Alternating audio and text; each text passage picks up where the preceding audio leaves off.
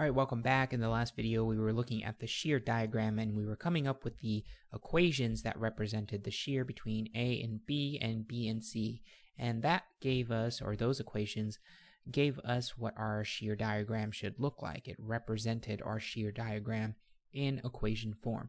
And in this video, we're going to go ahead and do the same approach, except now we're going to look at the moment diagram. So we're going to use the equation approach to try to figure out what the equations are that represents the moment between A and B and C. So I'm actually going to go ahead and clean up the space here so we have some room to write and work. So this is where we're going to do our moment diagram. M and our units are going to be kip foot. And remember, whenever we try to come up with equations to represent shears and moments, we want to do it between spans that have very simple and constant or uniform loading, or just no loading at all. It just makes the equation approach a lot easier. So the first thing I want to do is I want to look at this first span here between points A and B, and I want to try to use that information to come up with the equation that represents the internal moments in that span. So for that first span, I'll just write here, first span. I'm going to go ahead and take a random cut somewhere between A and B, and it doesn't matter where, as long as it's between points A and B, because that's what's going to represent our internal moment on that span. So that first cut would look something like this. Here's point A. We have our 2.5 kips here, and we have our internal moment here, which I will call m of x because this is going to be a function of x, and x is going to be taken from point A to the right. Any point along here is just point x, a distance x from point. So what I can do is I can actually sum moments about this point here, which I'll just call O, and that's a distance x from A. So if I did sum of moments about point O, and I said this was positive, and that needs to be equal to 0, then I can say m of x, right, this positive moment here, minus 2.5 kips times x, right? 2.5 kips times some distance x from A, and x represents the distance where this cut is located, or this internal moment is that we're trying to find. That's equal to 0. So if I just add 2.5x to both sides, I'm going to get m of x is equal to 2.5x kip feet.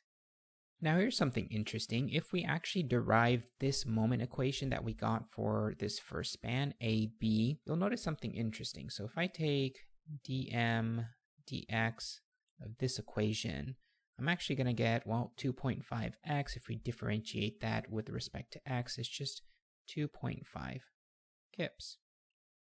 That's interesting, right? Well, the shear between point A and B, well, the equation for that shear was v of x is equal to 2.5 kips. So this 2.5 kips was our shear equation for that span, AB. Now that's really interesting because that tells us that the shear equation here is the slope of this moment equation here, and we'll use that information in more complex examples later on to try to figure out what our moment diagram should look like. But anyway, we have this moment equation here, 2.5x kip feet, and that represents the moment between A and B.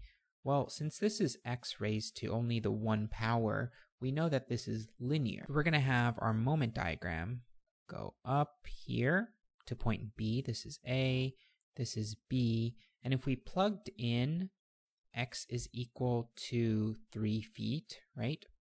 So let's say x was equal to 3 feet, then m of x, which is 3 feet, is going to be 2.5 times 3 kip feet. And that gives us our moment at midspan at 3 feet of 7.5 kip feet. So this value right here is 7.5, this one right here. I'm going to go ahead and scroll down so we have some more room to work with. And now I'm going to look at this span here between B and C, and we're going to come up with an equation that represents the moment for this span. So I'm going to go ahead and call that span 2. And if we take a cut somewhere between B and C, this is what our diagram is going to look like. We're going to have point A here. We're going to have our 2.5 kip reaction there. Then we have point B, our 5 kip reaction or point load there. Then we have this cut here, right? And our internal moment is going to look like this, m of x. And now our datum, where I'm going to say x starts from, is actually going to be from point B, because now we're looking at this span B all the way up to C. So I don't really need x to start at A because we already have an equation that represents span AB. So I'm going to go ahead and take x from point B.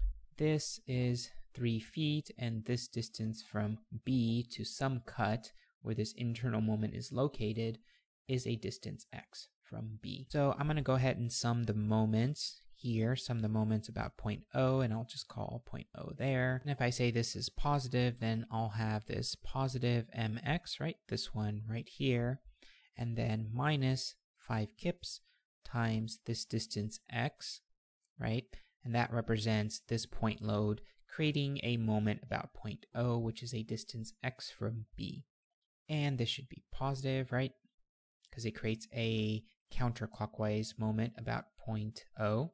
And then I have this 2.5 kips here. So I know that's going to create a negative moment, right? Because it's going to create a negative moment about point O. It's going to go clockwise. But the distance that this 2.5 kips is located from point O is actually this 3 feet plus whatever distance this is, which is x. So I'm going to write 3 feet plus x. And all of this is going to be equal to 0.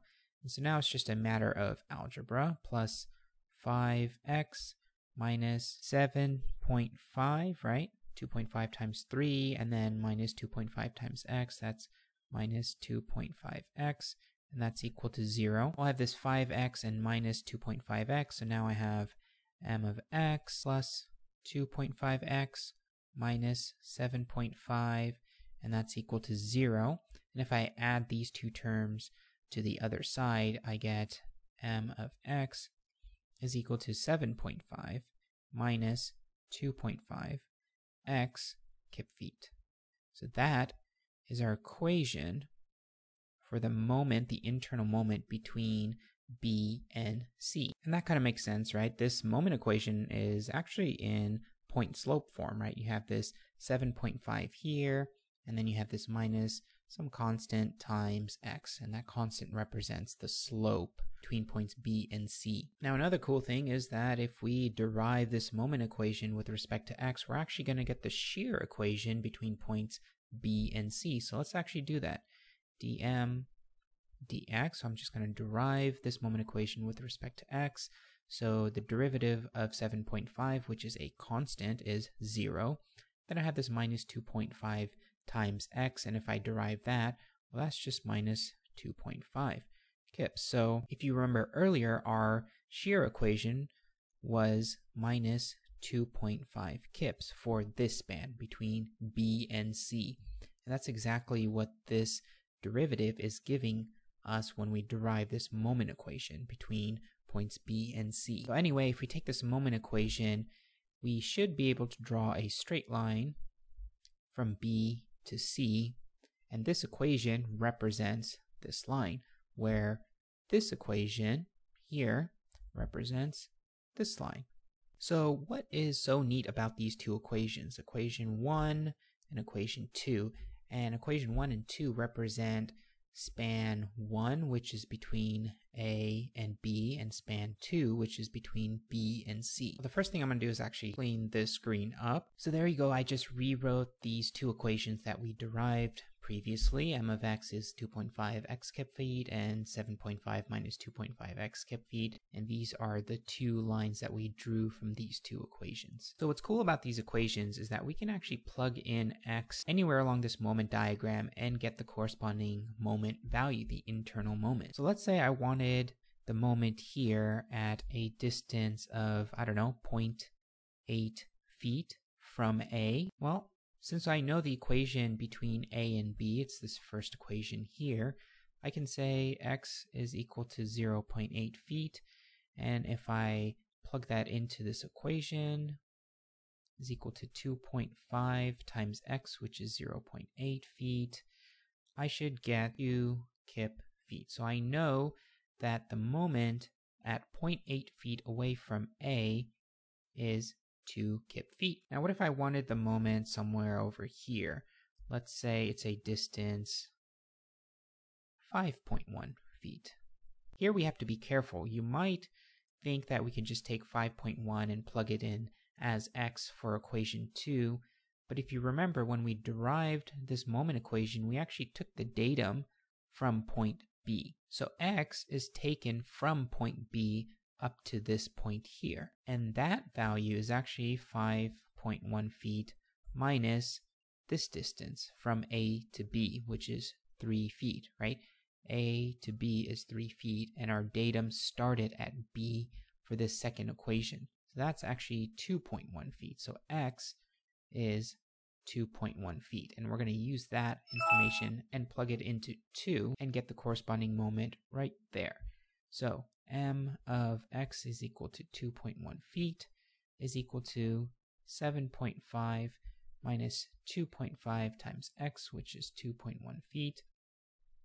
Kip foot, that's equal to 7.5 minus 5.25 kip feet, and 7.5 minus 5.25 should be 2.25 kip feet. So we know that the moment right there is 2.25 kip feet.